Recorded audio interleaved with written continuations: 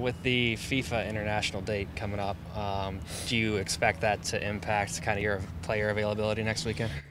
Yeah, it'll impact it for sure. Obviously Dempsey's on the preliminary list for the U.S. and Papa's on the same for Guatemala.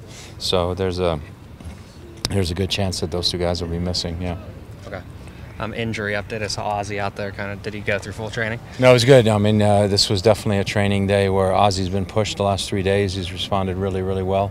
And so today we had him play as a neutral through the whole training, and actually at the end, because Barrett had to come out, he played on one of the teams. So he definitely today was his most complete day for sure. So now we'll have a day off tomorrow. Willie's off on Sunday, with him and see where he's at.